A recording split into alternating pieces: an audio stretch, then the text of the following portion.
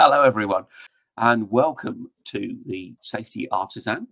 And today we're going to be having a webinar about OSHA and HHA, and we'll find out what OSHA and they are in just a moment.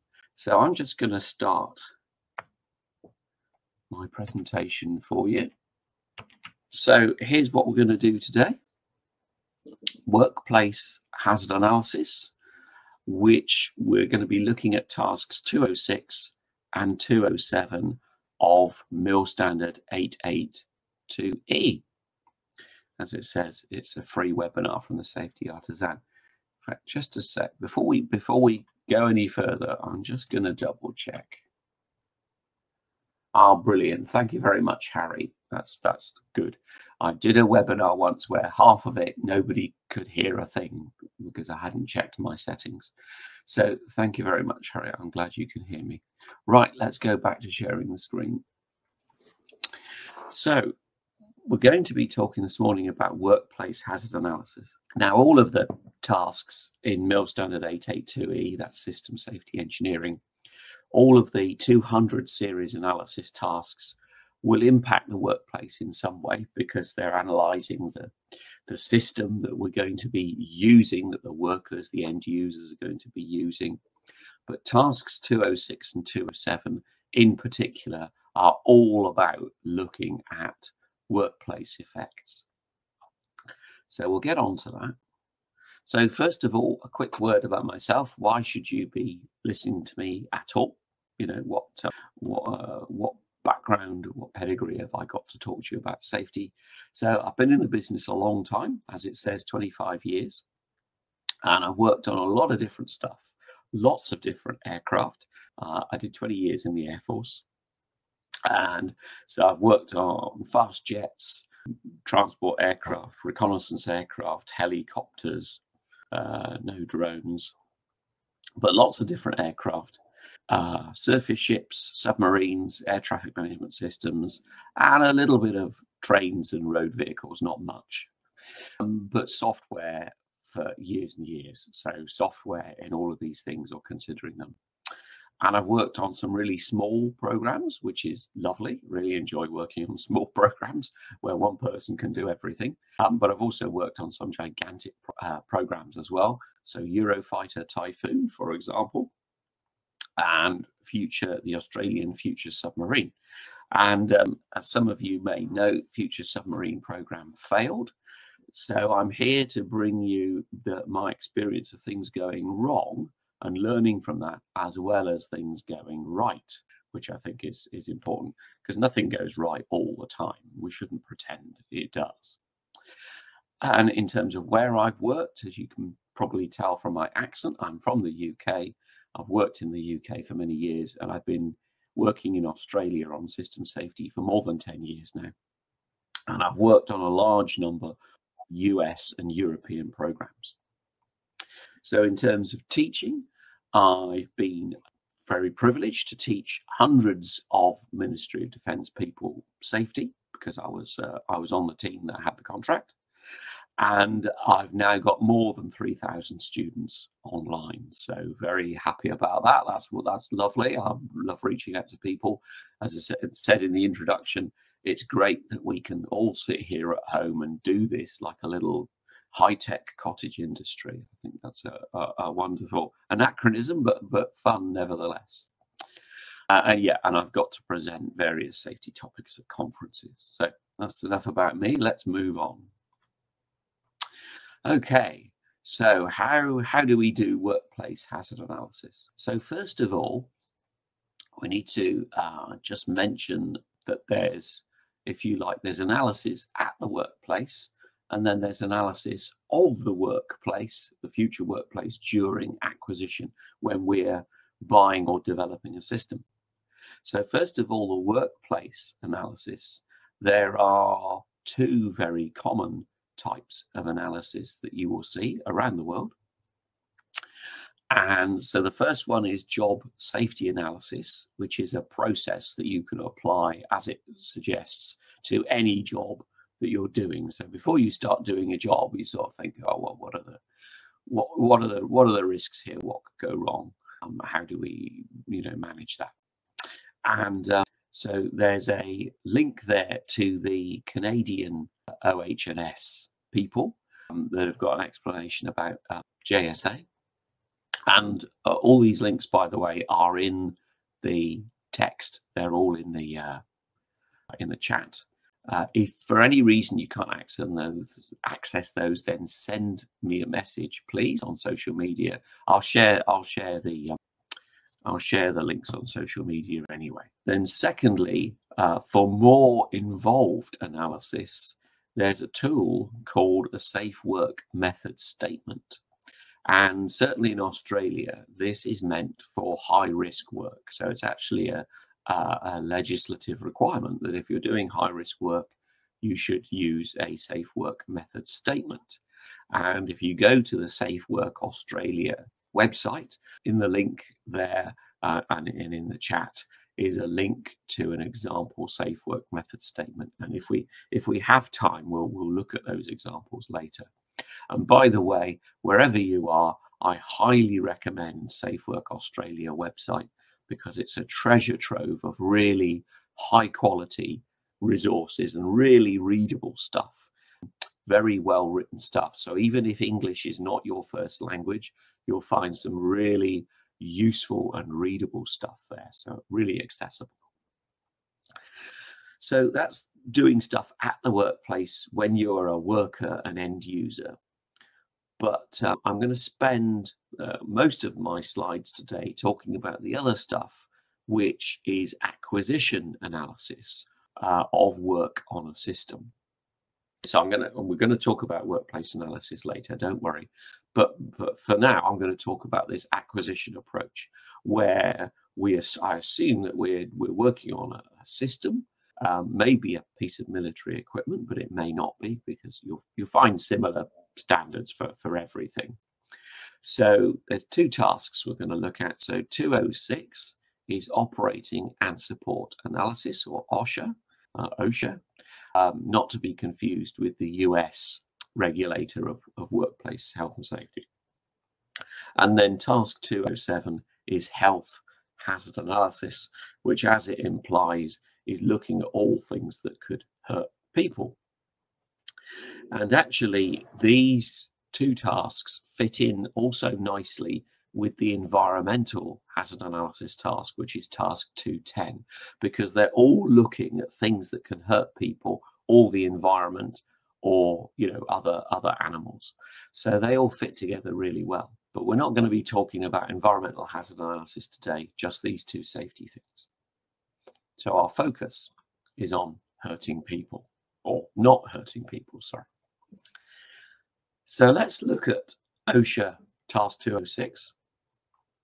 And I'll let you read that. So this is a quotation taken from the standard, and the purpose of it is to, as it says, identify and assess, evaluate hazards introduced by those operating and support activities. So we've got people doing stuff with the system. What hazards could arise from that?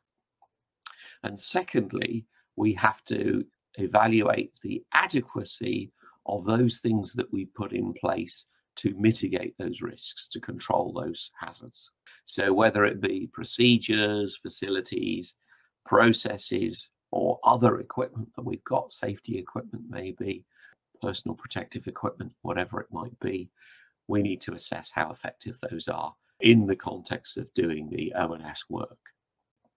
So very important task, can be a very involved task, as we'll see in a moment. So I'm not going to go into a huge bunch of depth about the OSHA task today. If you want that, then there's an OSHA lesson and there's an HHA lesson as well. And you can buy individual lessons, or you can go for a bundle of lessons. So this is just a taster, but I'm using slides from the actual lesson. So I picked out a couple of comment slides in terms of adding value. Okay, so a couple of hints and tips about using task 206. As I say, we haven't got time to go all the way through task 206 in this webinar. But if you are using it, it can be very, very important. These days, a lot of the time, we are not developing new systems. We're either buying a legacy system from somewhere else and using it, or we're buying something that's off the shelf, commercial off the shelf, or military or government off the shelf. Now, in which case, we may not have any access to design information whatsoever. So we're very, very dependent on just looking at the system that we've got almost as a black box and saying, okay, OSHA, what are we going to do with it? What to operate it and to support it? What's going to be involved? And so this task takes on enormous significance because it might be the only in-depth safety analysis work we can do at all. So task 206 is going to be very important for these kind of systems. And it's still worth mentioning, by the way, if you saw, I've done earlier webinars on the earlier tasks, you still, even if you've got a legacy or COTS system, we still need to do those initial 3 tasks. We need to do the preliminary hazard identification, where we generate a hazard list. That's task 201. We need to do task 202, which is preliminary hazard analysis. And we need to do task 203, which is system requirements hazard analysis. And I think the webinar that I did on those 3 tasks together is still available online. We'll talk about that later. So we still need to do the basics, but then task 206 is going to be enormously important if we don't have any design information. Second point to notice with task 206 is that the danger is you can analyze everything to death. And on a complex system, you can spend endless amounts of money on this, going into vast amounts of detail. So the way to avoid doing that and spending lots of money to not get much back, first of all, we often need to prioritize OSHA work, okay? And as it says, if we can use other hazard analysis, remember 201, 202, 203, if we can use those other earlier, much cheaper and quicker hazard analysis techniques to identify the biggest risks, we can prioritize those and say, okay, what's the real risks with these systems? Maybe I've got some really nasty chemicals in it. Maybe there's moving parts where people can get their hands or fingers crushed. You know, maybe there's radiation or heat or lasers or whatever it might be. More on that later. So we can prioritize and apply the OSHA proportionately to get the results that we need to understand the risks. Okay, whereas maybe for some more mundane tasks where really the risks are sort of cuts and grazes and, you know, people falling over when they're not working at height or stuff like that, maybe stuff that isn't quite so serious, we do less work there, or none at all maybe. The other thing we can do is recognize that we don't have to analyze everything. Very often our industry, whichever industry we're in, has developed standard approaches to doing certain kinds of work. So there's nothing to stop us taking those standard approaches, if they're appropriate, and just go, okay, we won't bother doing any hazard analysis for this task because there's a standard way of work of doing this in the industry, okay, or that we know about. We'll just apply that to get the safe results. Don't need to spend any money on analysis. Okay. Now I know that sounds like the opposite that a safety engineer should be saying, but we don't want to be doing analysis for the sake of it, because it's a waste of time, it's a waste of money, and it brings safety into disrepute. Okay. So if people see that we're spending lots of their money for no real benefit, they're not going to like that, and then they're not going to listen to us. So when we want to talk about something that really is important, we may not get listened to. So we've always got to think about delivering benefit, value for money for our end users and our customers, or the organization we work for. And applying safety proportionately and sensibly is, you know, and is essential to doing that. So that's a little bit about OSHA. or OSHA. Let's move on to health hazard analysis. And again, this is a quote from the standard, from 882E. And as it says, we identify human health hazards, we evaluate hazardous materials and processes that are proposed for the system, and we propose measures to eliminate the hazards or reduce the risks if we can't eliminate the hazards. And very often we cannot eliminate the hazards. Now, again, I don't have time because it's a full HHA is a big subject, and I think this is the lesson I do on task 207 is almost a full hour. Or in fact, it might be more than an hour because it is such a big, complex subject. So we don't have time for that here. I've just got a couple of slides to help you. But that's basically what we're trying to do. So as I said, oh, sorry, I've just said all of this. The lesson is long. There's a lot of stuff in health hazard analysis. So there's hazardous materials or hazardous chemicals, HazChem, whatever you want to call it. There's ergonomics. So we're thinking about, first of all, anthropometrics, which is, you know, how tall or short or how far can a human reach? You know, the size of human beings, do they fit in the vehicle? Can they reach all the controls? Can they, you know, can they reach up to do the work that maintenance or whatever that's required? So there's the anthropometrics, which is, you know, the size of people, and people do vary in size quite dramatically. And then secondly, there's the wider ergonomics of, you know, repetitive strain injury, musculoskeletal disorders, where we're asking people to move stuff or twist or stretch, and people can hurt themselves doing that, or trying to get into very hard to access spaces. So we can introduce hazards by having hard to access or hard to work on places. And I've certainly seen, you know, plenty of that in my career in the Air Force. Yeah, there was an infamous area inside a Tornado aircraft called Zone 19, and it was the ground crew, to do any work in there, had to remove a piece of equipment, and then you stood up inside this thing, which was pitch black.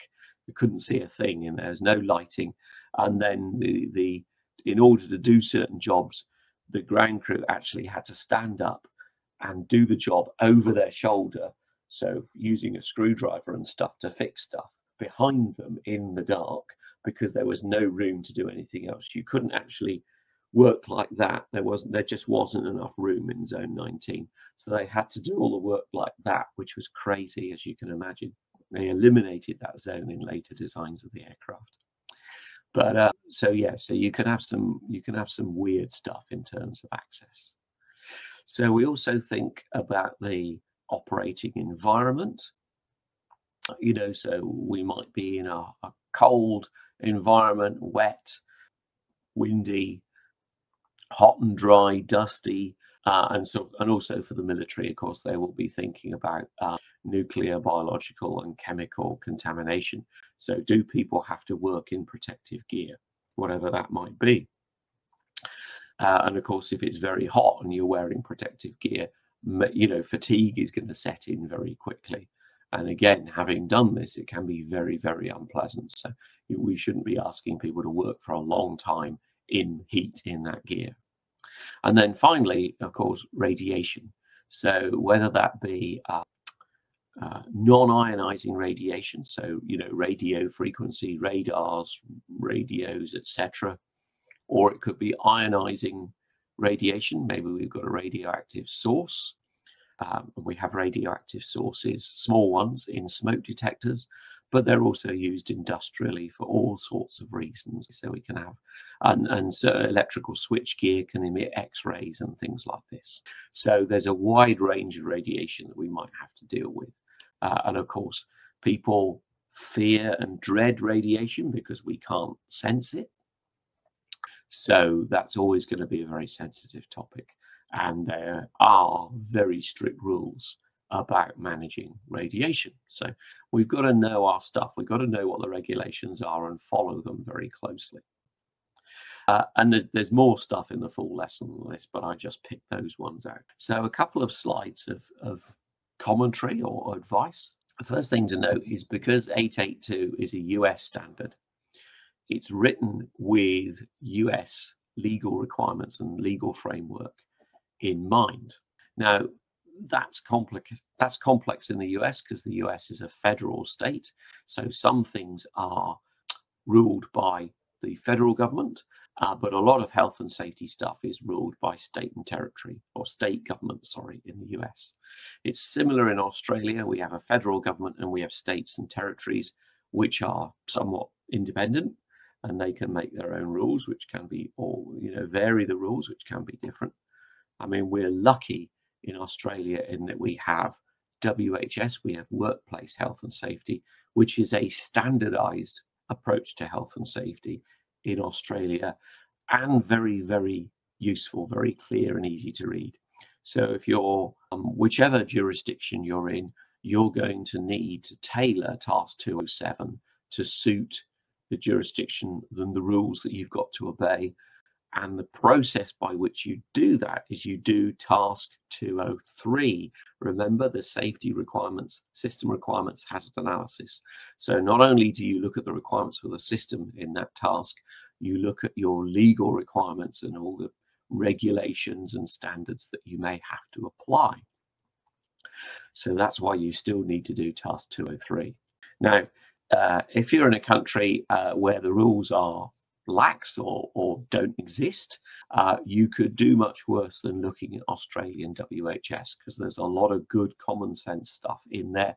There's a lot of free resources at Safe-work-Australia. So if you're not sure what to do, if you've got latitude, wriggle room in what you do, but you want to do something good, then I would recommend going and having a look at Safe-work-Australia, and you'll get lots of good guidance there, whether you are obliged to do it in your country or not.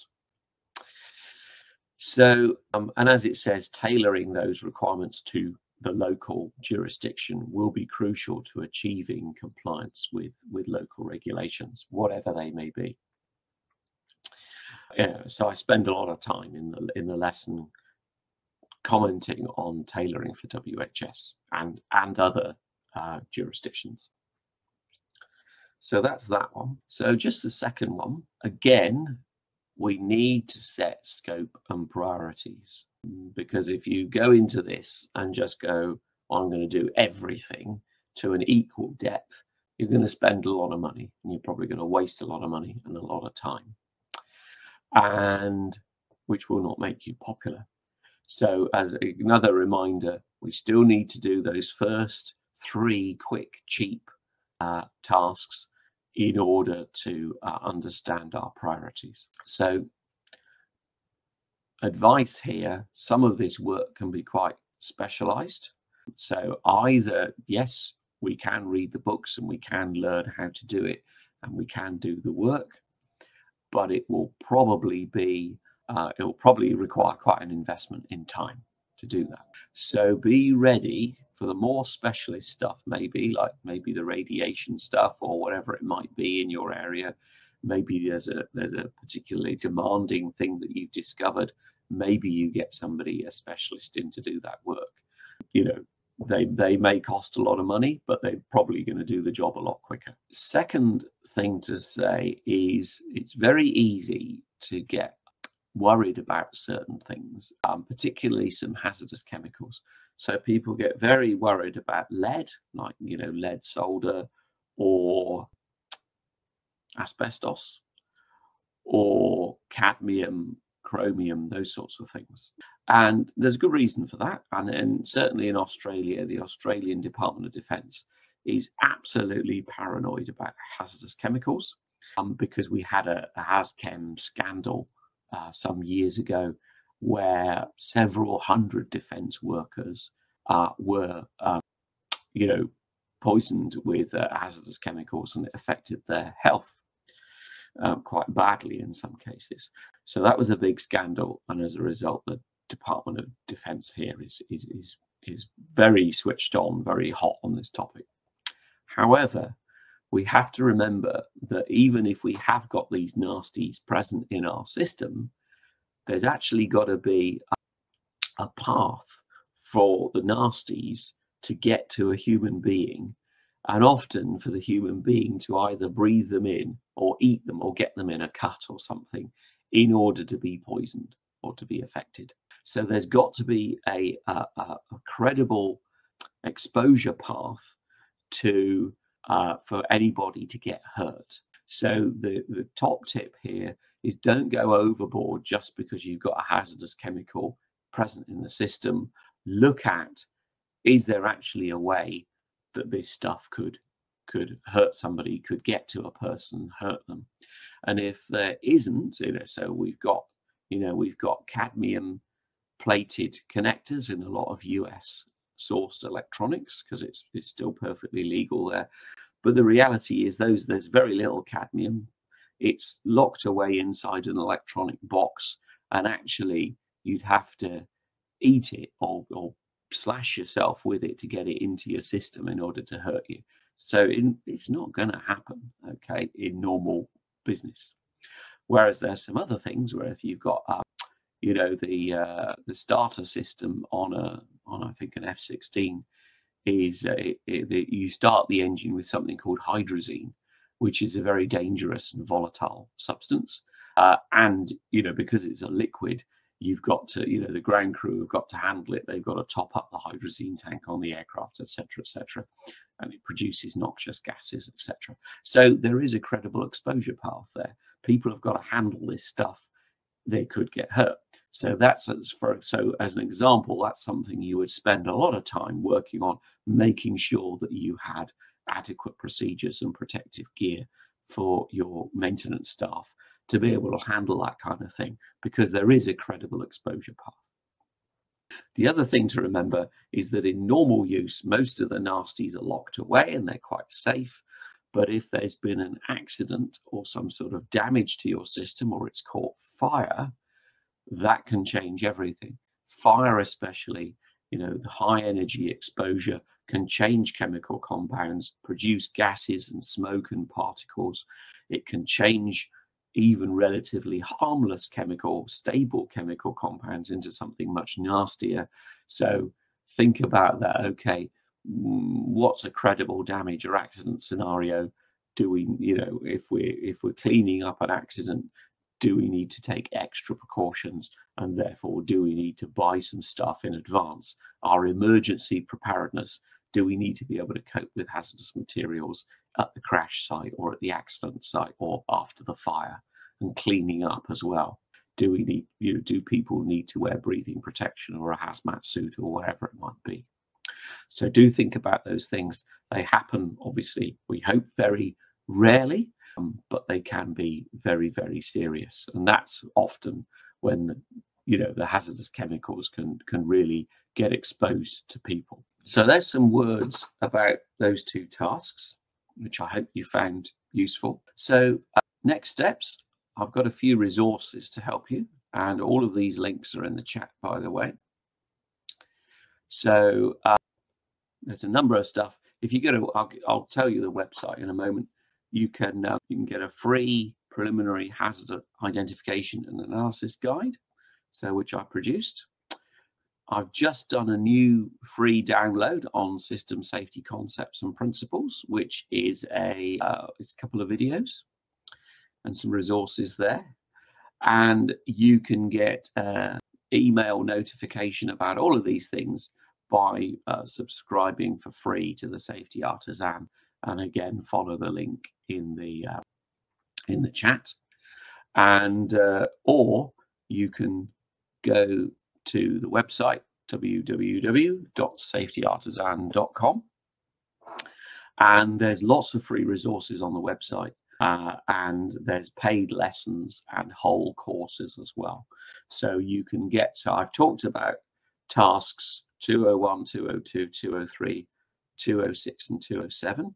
You can get any one of those lessons on its own for $45 US, or you can get bundles at a further discount. And in fact, if you go and subscribe for free for the emails, you will get much bigger discounts. You'll get a 60% discount on most of the courses on the website. So big discount available. Subscription is free. And also I'll keep you updated on what's coming up and what's new and what comes out. So little plug there. So lots of resources for you there at the Safety Artisan. So I just wanted to say we have got some time left, so we will look at some further things. The next one, this is part of a series of webinars. The final webinar in this series is next month in July, hazard analysis within systems engineering. And I'll be doing that on it's the 12th of July if you're in the US, and the 13th pretty much everywhere else. So I say the US, North and South America, and Central America, it'll be the 12th. It's the 13th of July everywhere else. And I will be looking at tasks 204, 205, and 209. So that's subsystem, system, and system of systems hazard analysis. So we will look at all of those things, and we will look at them within the framework of systems engineering. Okay.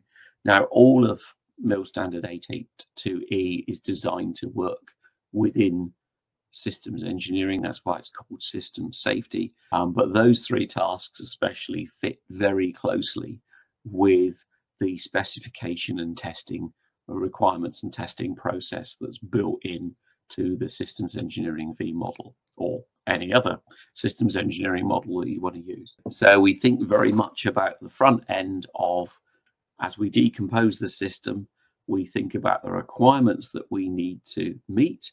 And then on the right hand side of the V, we think about verifying those requirements and ultimately validating the entire system or system of systems. Okay, so those three tasks, 204, 205, and 209, are really going to help us with the safety of highly complex systems. And I've done this type of work for real, and it's challenging, but it's very, very interesting and exciting work to do. So I'll share some of that with you, I hope. Okay, so we're going to break now for questions and answers. And it says, ask me anything within, well, you can ask me anything. I might not know the answer. So we're going to do some questions and answers now. And let me get back to, there we go. So we have got an opportunity now. So feel free, if you've got any questions on those. What is my system? No, stop that. Right. No, go away. Sorry about that. That's Windows playing up. Right. So, right, I've got rid of that. Right, sorry about that. So, have you got any questions about what we've just talked about? So, if you're on Greg, I think you can send me a question in the private chat. And Harry and everybody else who's online, you should be able to send me a question chat. If you can't for any reason, I think if you're on Facebook and YouTube, I'm not sure what's going on with LinkedIn. We are there on LinkedIn. If you can't send me a question, then by all means send me a question through social media or go to the website. And if you go to the contact page, you can leave a comment on anything content on the website, or you can send me a question by submitting a form and I'll get back to you, and that will come through to my email and I'll send you an email reply. So any questions at all? Well, I'll let you have a think about that.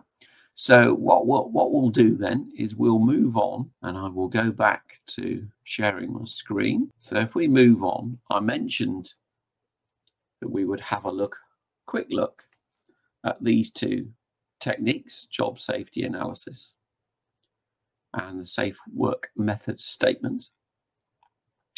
Now, if we look at these things, so here we are, we're on the job safety analysis page, as you can see, for the Canadian Centre for OHS. Very good. And let's start.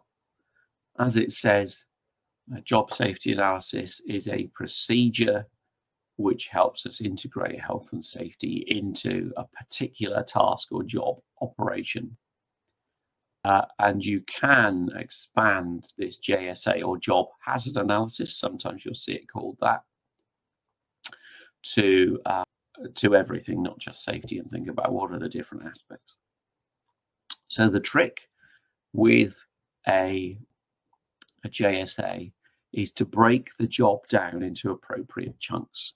So on the one hand, too big a chunk, if you say, as it says, if you define too broadly, I need to overhaul an engine, well, that's a big piece of work with lots and lots of steps within it. So just thinking about overhauling an engine, you'll get some top level stop, but not too much. But if you go too narrow, for example, say, putting a single screw in or a single fastener or positioning a car jack, that's probably too low a level. So we need to find that sweet spot between, a big job that's all encapsulated, can't really see it, to too many little jobs where it's going to take up a lot of time to analyze that for not a lot of benefit. So really we need to take that big job and break it down into some sort of medium-sized chunks, and then think about, well, what are the hazards with this chunk and that chunk? Maybe gaining access, taking it apart.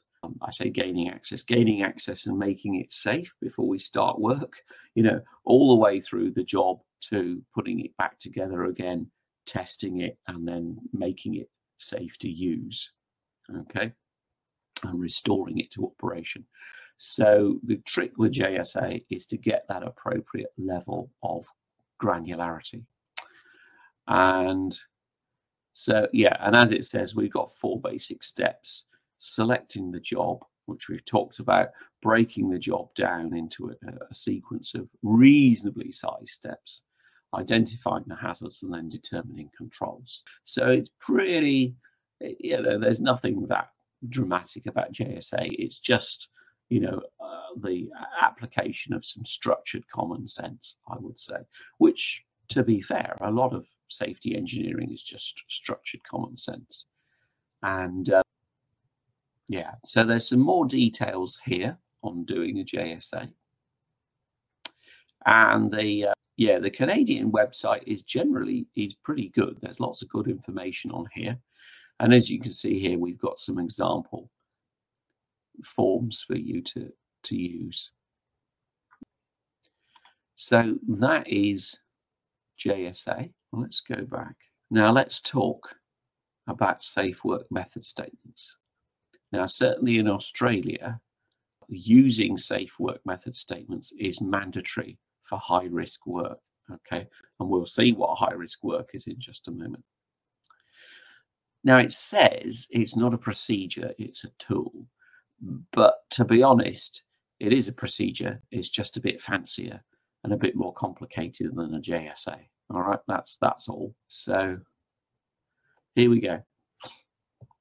So this is one of the information, or one of many information sheets on the Safe-Work-Australia website.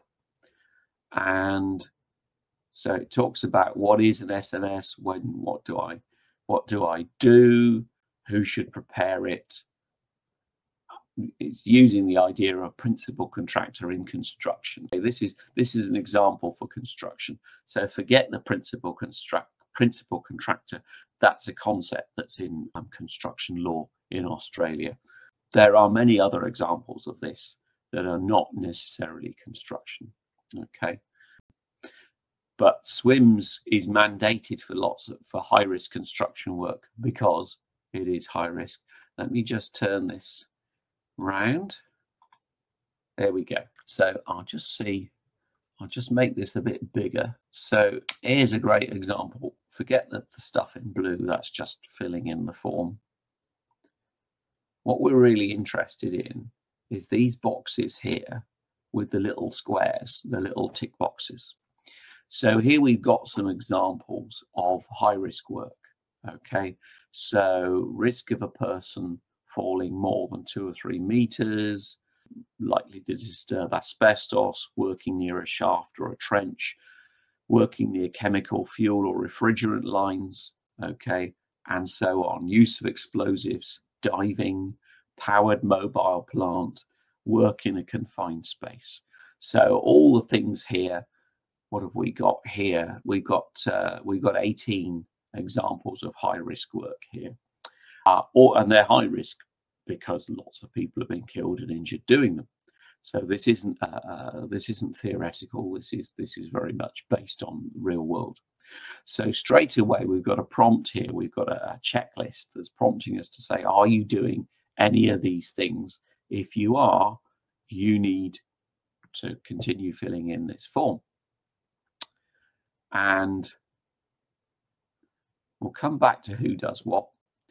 So as it says, what are the tasks involved? What are the hazards and risks? What are the control measures? So at this point, we've gone back to sort of JSA territory. It's just that we've got a more structured approach, a more formalized approach here, because the risk is higher and therefore that's justified. So yeah, it's like a sort of souped up JSA. And then it's a legal requirement for all the workers who are going to do this work. They have to have, ideally, they should have been involved in preparing this safe work method statement. But if not, if somebody else has done a generic one and it's the same task or a very similar task, the workers need to be briefed on what's in the safe work method statement. And then they need to sign, as you can see over here, to show that they've been involved. So the legislation actually requires this interaction. So we've actually got recorded who's responsible for assuring compliance, who is responsible for reviewing control measures, how will they be reviewed and when, if this thing is to exist for any length of time, you know, what time, when was these swims created or received, when was it reviewed and who reviewed it, reviewer's signature. So built into this form is a requirement for people to sign to say named individuals did this assessment, reviewed it, signed and accepted it and said, you know, I understand this is what I've got to do. And that is built into the legislation. And then these forms, they become a health and safety record, and it's a legal requirement to keep these records for a certain length of time and to produce them when required, okay, by various parties. So the regulator can demand to see these things, a health and safety at work representative can demand to see these things, etc. And certainly if there's an accident, these records will be seized and used in the investigation. So this is like a JSA, but much more formalized and better structured. And certainly in Australia, yeah, it's enforced by law. So, and there are rules about, yeah, can we use a generic SWS, SWMS? And yes, you can if it's appropriate.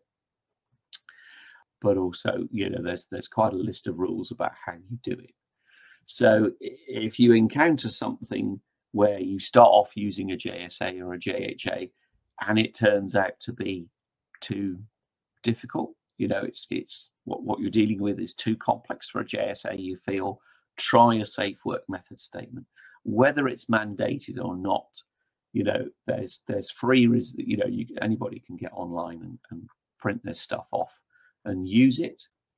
And, you know, it's a good idea to do that, I would suggest. Okay, sorry, let's go back to, I'm trying to think. Okay, so I've got to the end of my prepared webinar. We've still got a few minutes left for questions, so I shall just stop sharing. And let's see, do we have any questions on any safety subject at all? I'm not seeing any in the chat, but I will. All right, well, thank you very much, everyone. Thanks for joining in. And I hope you enjoyed this morning's webinar. And I will be, it's coming up for 8:30 in the morning here in Australia. And I will be back on doing the same webinar at 5:30 this afternoon or early this evening, whichever you prefer. So thanks very much, everyone. And I hope you you enjoyed it. Thanks very much, Greg. Thank you. I really appreciate your comments. And thank you everyone who's been online. Okay, I will just to remind you again, if you do have think of any other questions, then please get in touch on social media or on the website, and do please go and make use of those free resources. Thanks very much, everyone. Bye-bye.